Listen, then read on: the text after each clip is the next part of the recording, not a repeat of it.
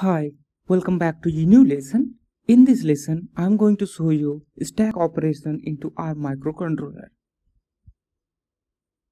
The ARM architecture uses load store multiple instructions to carry out a stack operation. The stack has two types of basic operation, which is a pop operation and a push operation. Pop operations take out the data from the memory.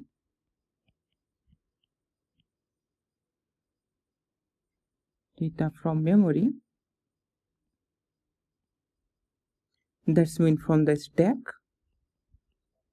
and the push operation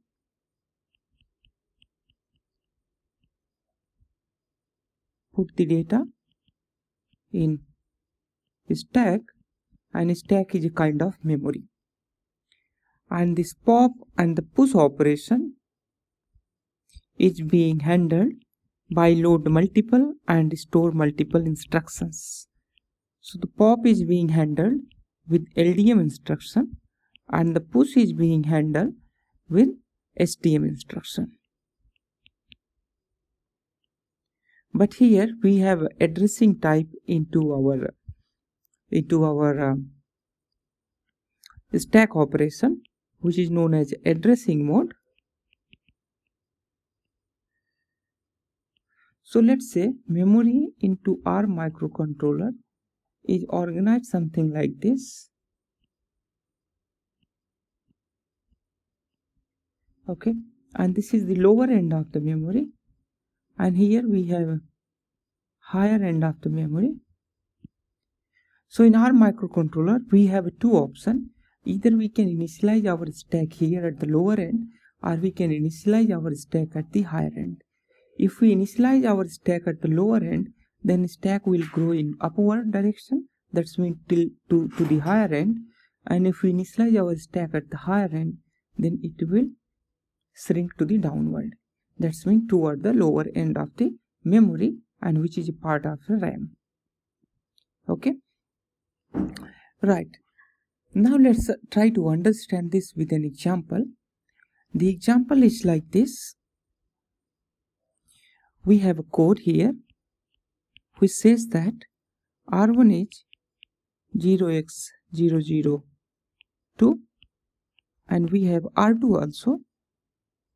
R2 is equal to 0x00 and 001. So what happened here?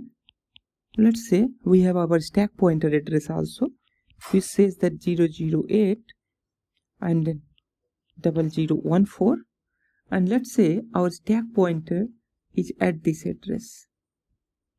Stack is pointing this address, and if we execute this instruction which says that STM, that's the store multiple, FD is the full descending, and this says that SP, and exclamation mark says that it will auto increment the address of a stack pointer, and then we are asking to save the register R1 and the register R2.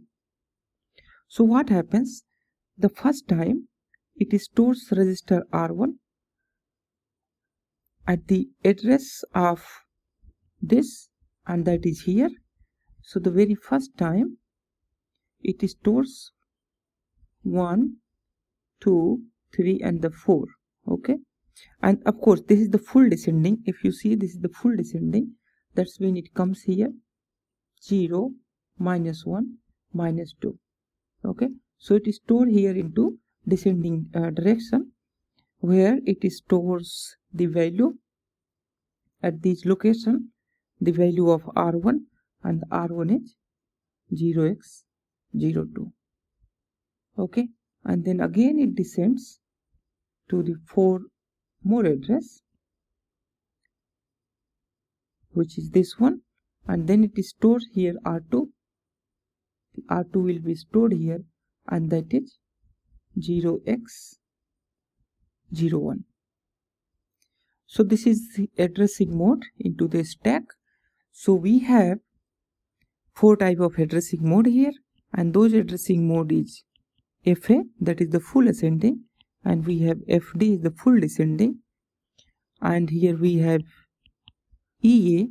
EA is empty ascending, and the last one is we have ED, and the ED is empty descending.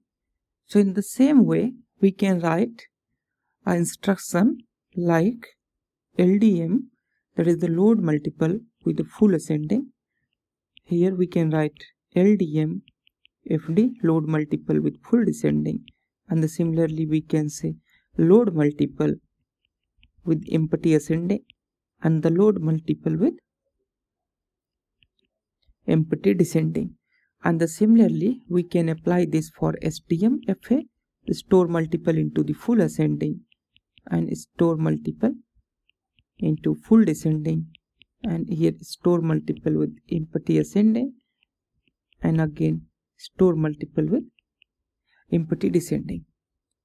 And this type of the load instructions is kind of pop operation, and the store is kind of push. So the pop will load the data from the memory, from the stack, and the push operation will store the data into the memory, that is the stack. Right? So when stack will be used? When processor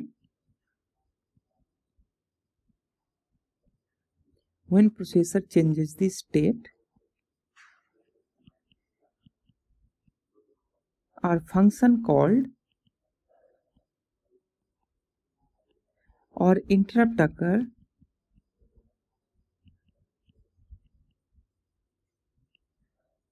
then processor saves current status of processor. Then processor saves the current status of the processor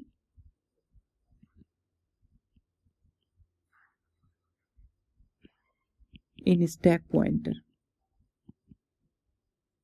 In stack, okay. So in that case, we need to use these type of instructions. In fact, the processor automatically saves the status into stack pointer. But suppose that if we want to save some extra registers or some extra values into a stack pointer, into the stack, and later we want to get those values, we can do like this. And the ARM has a standard to use a stack pointer and to call the function, and that is known as ATPCS, which stands for ARM thumb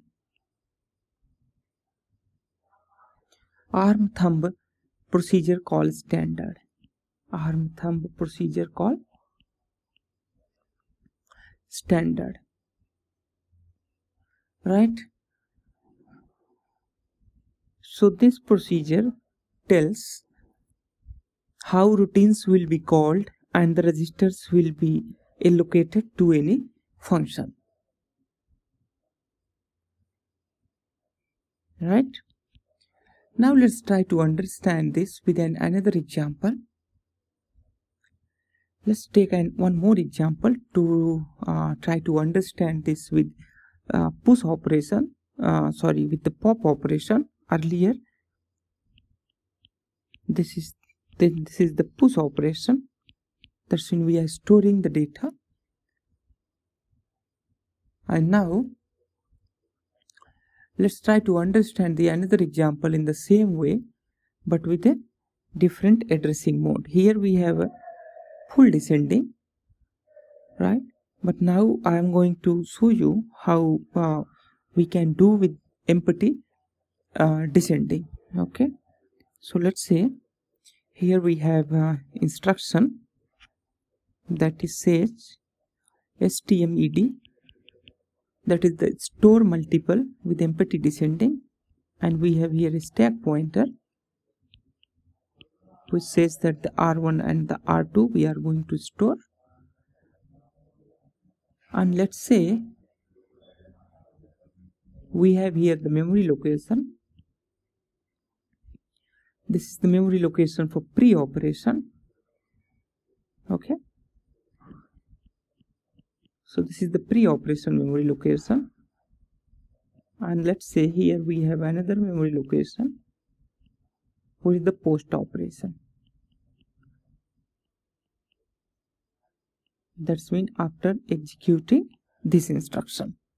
Then what happens? So let's see the memory location. This memory location is pointed by 0x8008, and this one has 0x800C, and this one has 0x80010. In fact, this is the triple C, and here is the 0008, and let's say here we have 0x80018, right? So the similarly we have here. So what happens? The location, memory location, which stores. So at the 0x08, let's say we don't have any data. At 0C we don't have any data. Let's say we have a data at the location of 0x80014, and we have another data at the location of 0x80018. Okay, so the 14 to 18, if you see it contains the 4 byte of the address. Okay, right. So here we have a data which says that the 0x01, and at this location we have a data 0x02. Now what we are going to do, let's say the R1, now this time R1 has data here, let's say the 4, and R2 have a data of a 5. And if we execute this instruction, this says that the empty descending. So what it will do, and let's say this is the empty, then it will descend into empty direction and it will store rest of the data. And let's say here we have address 18 and the 14, or 10, a 0C and 08. We already have a data here 0x01, 0x02, and it will first store R1, and then it will store R3. Okay, so what will happen here? It will first store R1 here, and then it will store R2 here, right? So what happens? It starts storing the data from this direction. Okay, it starts from here. So it starts from here, and the stack pointer location is here, SP. So it first stores R2, and the R2 is 5. Then 0x05 will be stored here, and then it comes from R2 to R1, and then it stores R1, that is the 4, 0x04.